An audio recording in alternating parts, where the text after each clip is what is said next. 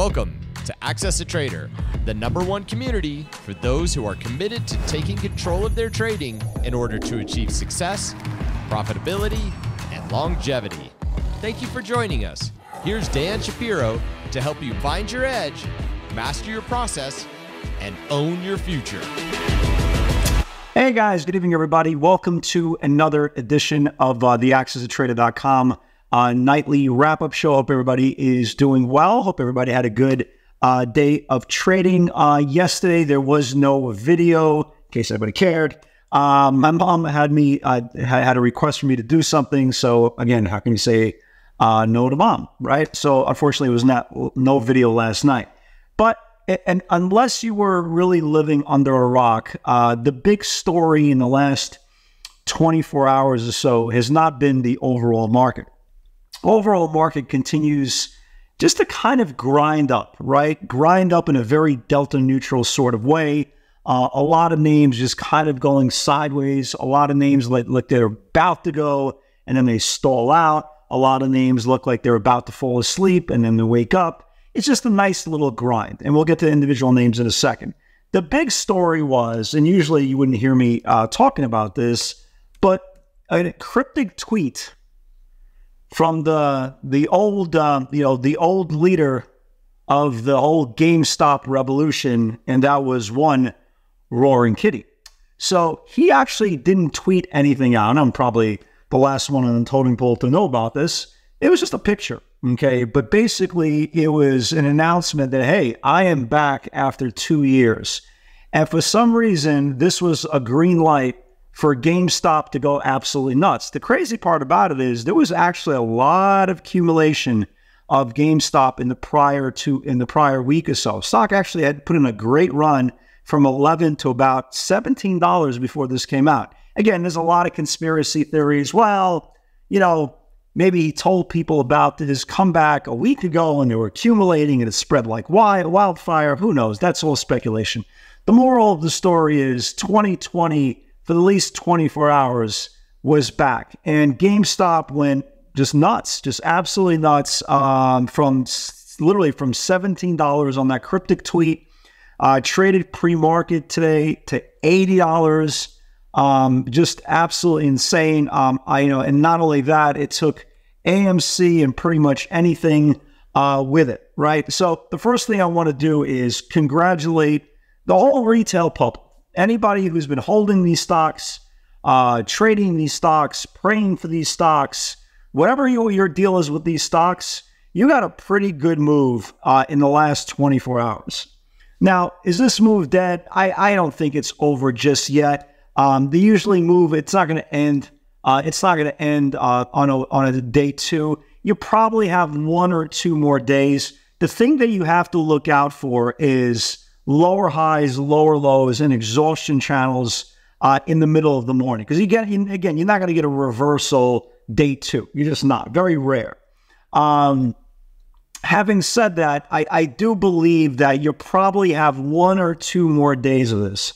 And usually what's going to happen is the movie's going to end exactly the same way. Again, I'm not trying to rain on anybody's parade. You could take this any way you would like. But we've seen how this euphoria ends. We've seen retail, not selling. The stock doubles, not selling. The stock triples, not selling. The stock quadruples, not selling. It's going to hundreds, going to thousands, going to 2,000, going to 10,000. I'm never going to sell it.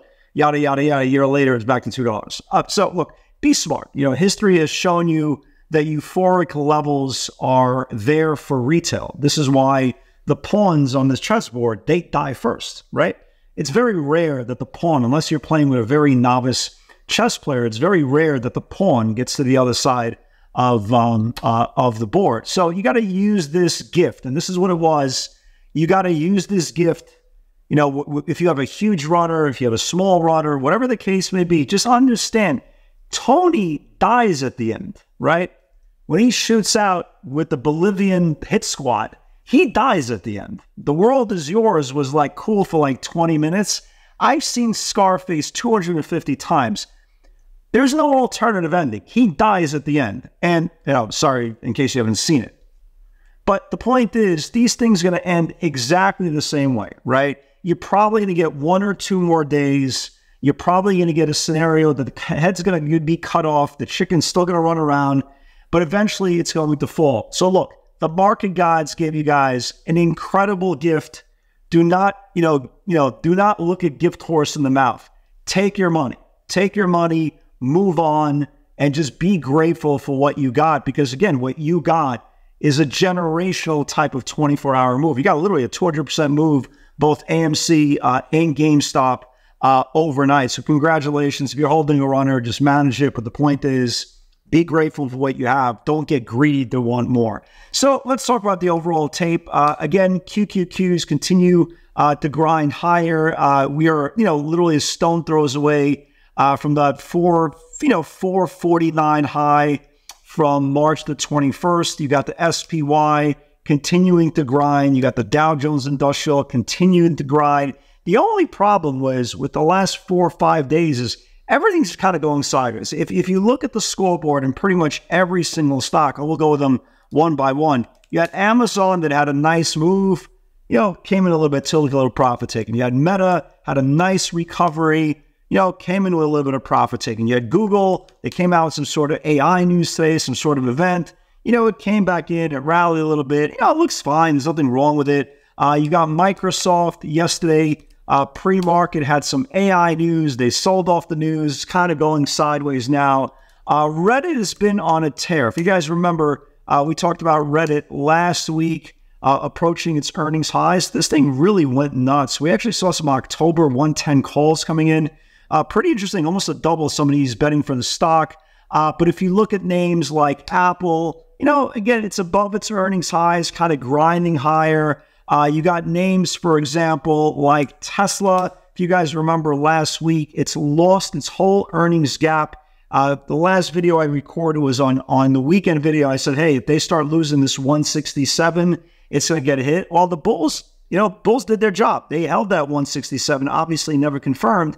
And now it's just 1 day away from maybe reclaiming back this upside supply. So at least it's starting to look good. We did see a whole bunch of 80, 85, 90 calls coming in for the weekly expiration. But now just the way the Bulls, defended the bottom of the range here, well, the Bears have to defend the top of the range here. Because if not, I definitely like this thing. Because if this thing gets above the top of supply here on Tesla and reclaims back the 65-day EMA, man, maybe this thing really wakes up and maybe gives us that second run into the earnings sphere. But the one that is just ready to go, man. I mean, how long have we been talking about NVIDIA going sideways? Like today, I traded NVIDIA today 3 times. And again, no complaints. It's giving you a $2 move here, $3 move here, $2 move here, and then it fails. So it's one of those scenarios that it's getting to the dance, and then it realized when it gets to the dance, it doesn't have any pants on. Maybe it's a good thing. Maybe it's a bad thing. No diddy. Yeah, I said it. Right? But the point is, it's going sideways. Okay. Tomorrow, you got data coming out, 8:30. Is this going to be finally the day that really pulls up all of technology again? I'm hoping. I'm hoping. I think a lot of you guys who trade the mega cap technology space, you're hoping as well. Because if this NVIDIA can get going, and they report earnings, I believe, next Wednesday, I believe on the 22nd, I would love to get a run above the top of the range here into earnings and have this thing get to this 940, 950 level. I would love to see that. Is that going to happen? I've been literally looking at the damn stock every single day, taking little bit of scraps every single day, and it keeps on failing every single day. So I'm hoping tomorrow is finally the day, or at least the next couple of days. Hopefully this data-driven news tomorrow at 8:30 will get these stocks going higher, and we'll finally start getting a really, really aggressive move, an expansion channel that we haven't seen in basically a week and a half of technology. Maybe we'll finally get it tomorrow. So tomorrow, I definitely like NVIDIA, especially if it gets above the range. I'm definitely watching Tesla. If it can reclaim back the 65-day moving average, that looks good. Look at hims, hers, they, their, any pronoun you want. But hims, if this thing could get back above the 50-day moving average, this looks pretty good as well. You got names like, let me see what else I can give you guys. Meta, actually, after a 2-day rest, after a run-up, let's see if it could get back above this whole supply zone here. Let's see if it could wake up there as well. And let me give you guys one more name. Let me give you guys one more name to watch for tomorrow. Oh, ARM. Look at ARM. Let me give you guys two more names. Look at ARM.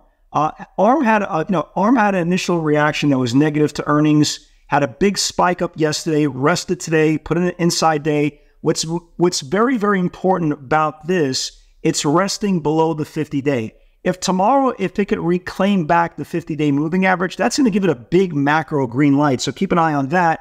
And one last one, I want to give you guys a little bit more of a speculative name, considering they've been taking up a lot of these short interest stocks in the last 24 hours. Look at Sava, right? Sava was like dead to rights for the last, month, and just really, really dead to rights. Now, was this rally today based on what's going on right now in this whole, squeeze everybody in sight of the garbage?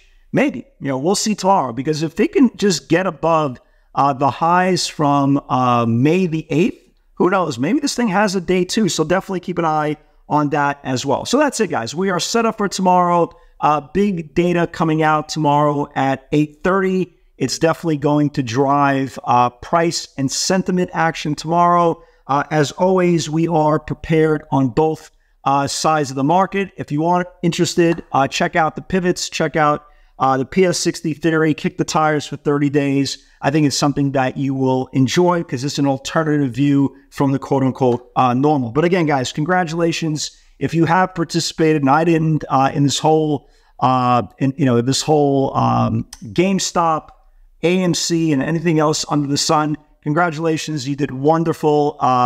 Enjoy your victory, and make sure you're smart to book the profits. Guys, God bless everybody. Have a great night, and I will see you all tomorrow. Take care.